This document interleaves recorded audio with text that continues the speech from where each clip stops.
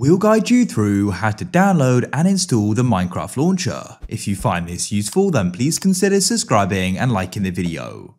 With the launcher, this means you can then go and play Minecraft Java and also Minecraft Bedrock as well. So let's go and get started with this. You need to come to the bottom of your computer and click on the search, and you need to go and type in Microsoft Store. This is essentially an app store on your computer, and it's where we can get the Minecraft launcher from. Click on the search at the top and you can go and type in Minecraft like so. You're going to go and see two options, Minecraft Java and Bedrock Edition for PC, and then the Minecraft launcher. So you want to go and click on the launcher like so, and you want to go and click on the install button. You can then choose where it's installed, and I'll go and press install and go and wait.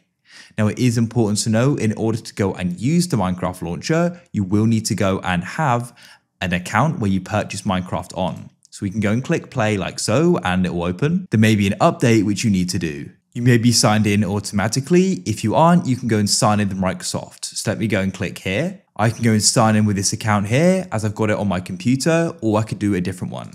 This is my account, so I can press let's go. Here we are in the launcher. I can then go and install Minecraft Bedrock like so, and I can also go and start playing Minecraft Java as I've had it before here.